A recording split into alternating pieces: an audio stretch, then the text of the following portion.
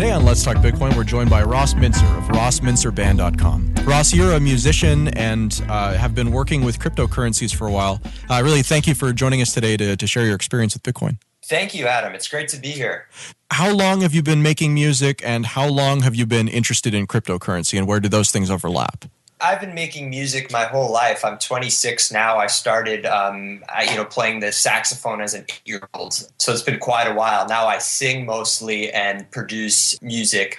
I heard about cryptocurrency fairly recently, actually, maybe only about a few months ago. And it really resonated with what I was doing. I had been doing a lot of social media advertising to connect with people with my music around the world. And I've always been thinking about how should a musician be fairly compensated for his work. When I started to learn about digital currency and the different options out there, it's like a light bulb went off. Like, this is the missing link to monetizing in a fair way the work and music that I'm making and creating. When you discovered that, what was your next step? What was your first attempt at using this to do that? First, it was to investigate and to try to understand Bitcoin and the other alt currencies and what kind of possibilities are out there. The first step is simply I just put my address, my Bitcoin address, my Dogecoin address to start accepting donations on my website. I mean, that was the first thing. It's pretty easy too. Interesting. So now, you accept Bitcoin and Dogecoin. Those were the two cryptocurrencies that you went to.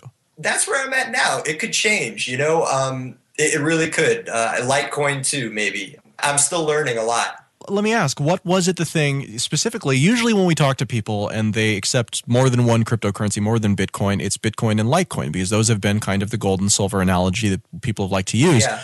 Is there anything in particular about Dogecoin? Was it just the timing? It was getting big and so it was exciting to be involved with? I mean, help me here.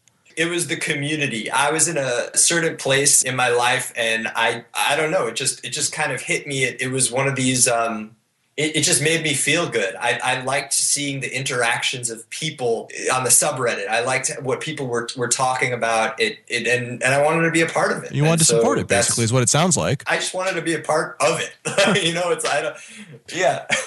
There was the first Dogecoin party we had, I think, last week in New York City, and I let them use my sound system. That was at the NYC Bitcoin Center. It was cool. So how's that going? And do you notice any differences between the Bitcoin side of things and the Dogecoin side of things as far as you as an artist looking for, remuneration? I feel like at this point it's too soon to really tell. I'm curious to see. It's like a lot of people I've connected with so far, unfortunately, haven't even heard of digital currency or know very little about it, and they're not using it yet.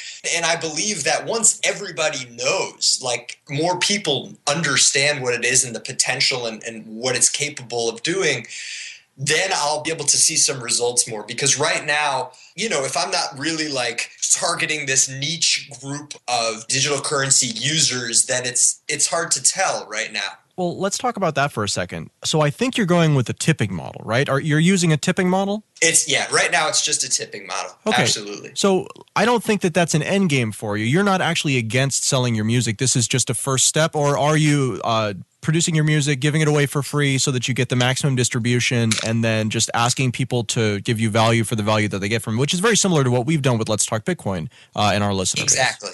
What is it that you hope to achieve from this? Are you looking just for feedback, in the form of, hey, I got a bunch of tips, that means people like what I'm doing? Or are you actually trying to, would you like to live off of these funds? How would you like to see this develop? And are tips the ideal vehicle for this, or do you think that this is kind of a stopgap? That might be a big question. It might be a larger question. I think that's more of how is the artist or content creator treated in society? Like, how do we look at the artist in a large? But I think with the digital currency, tipping bots for social media, for Twitter, they're making one for Facebook. I think that's such a big deal because I've connected with so many people using social media. Now that something like this is capable, where a person around the world can support me in a small way, instantly from their virtual wallet to mine, that even is a big deal. There's this coin called Florin Coin. One of the developers actually spends a lot of time at the New York NYC Bitcoin Center. His name is Joseph Viscella, and he had an idea with the protocol of the Florin Coin where you could send a message when you send somebody money. So you could also send, let's say, your email with your money. And he has this idea called the Florin Exchange. And so basically as a musician, like many times, like people have sent me their email and I've sent them my music for free. But now the idea that they could send me, some money and their email in one deal, and then I get the money and I send my song to them, and there's no third party platform. Like there's no bank or iTunes or any other group that get their hands on that. And that to me seems like a really big deal. That would be so cool if there was something like that. So it's a bit like somebody wants to order something from you. So it's a bit like they, take like a bunch of coins and then wrap a message around it and throw it at you. And you don't know necessarily who threw it at you, but you've got the address on the message. And so you know where to send the thing in return. Yeah, it's really cool. I mean, it's like it's like the virtual. If you like came up to me and bought my CD for like $5 and I gave you the CD in person, right. It's like really is person to person virtually, like, and that's really cool.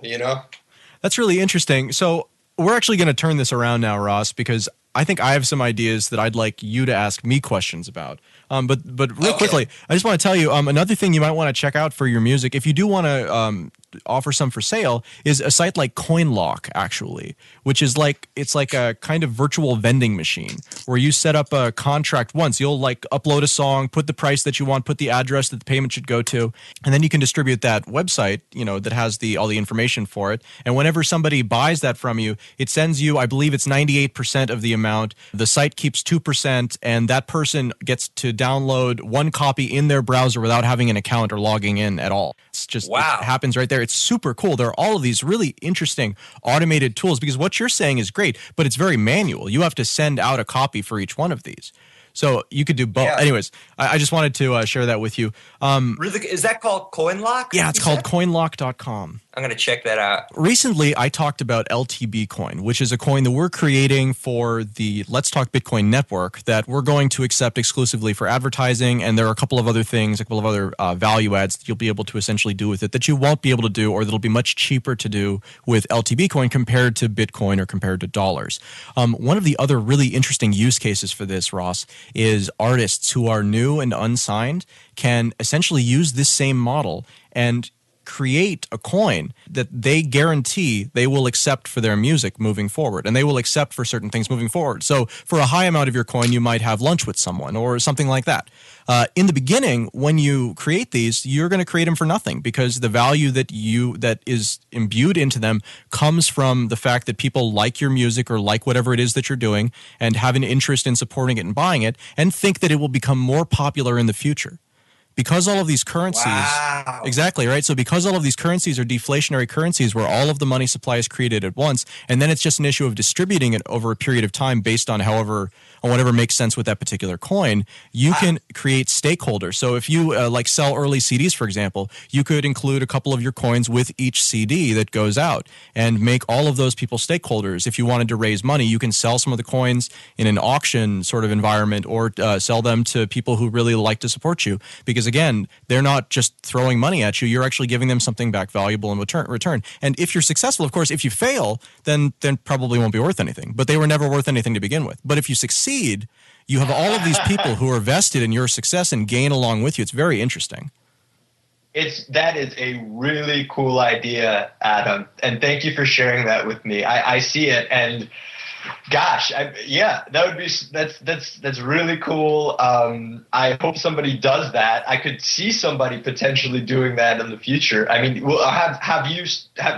how far are you along with your LTB coin?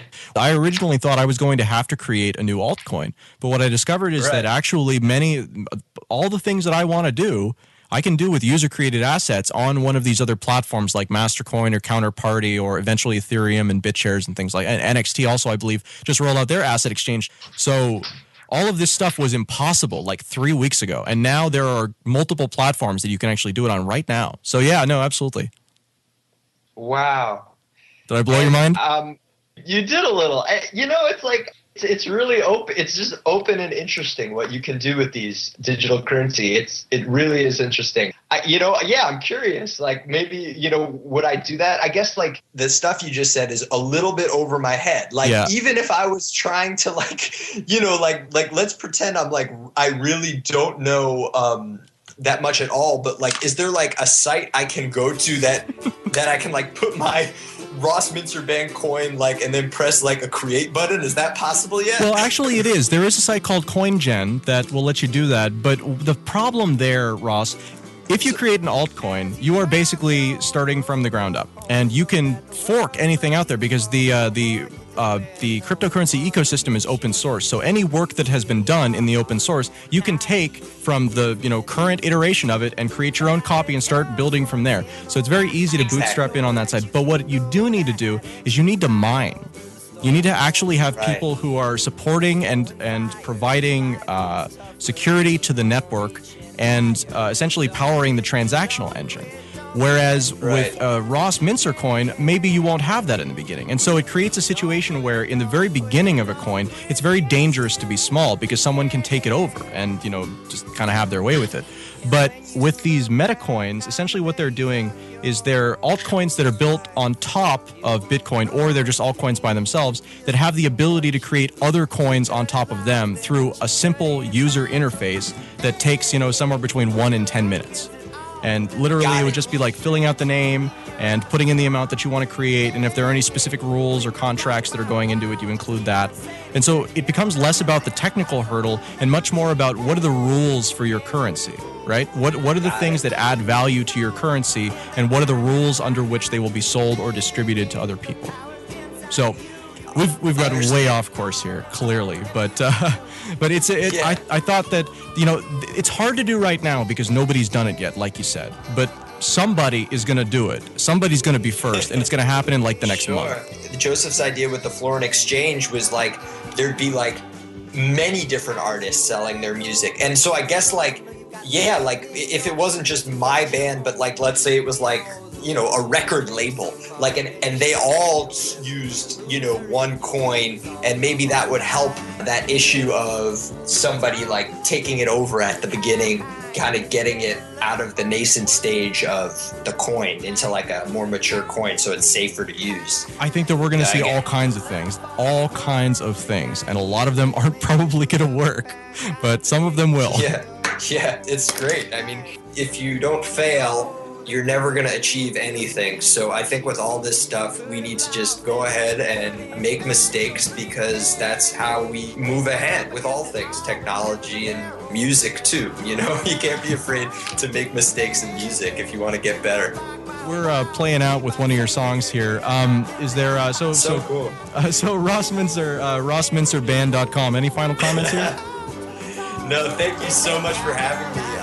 It's an honor to be on the show, and I think the show's great, so thank you so much, Adam. Thank you very much, Ross. We'll talk to you next time. Bye-bye.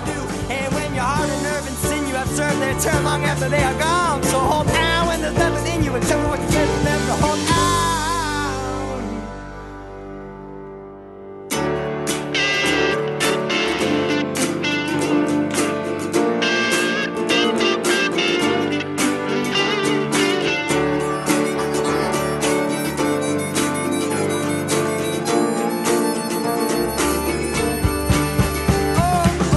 Get back up.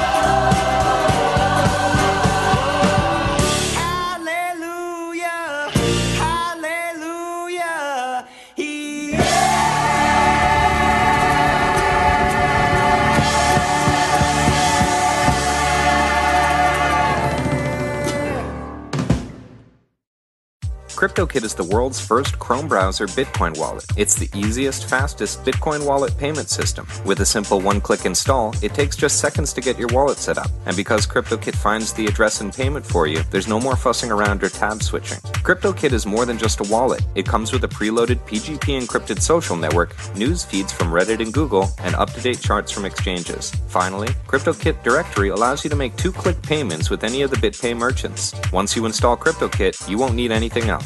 For more information or to download CryptoKit, visit CryptoKit.com.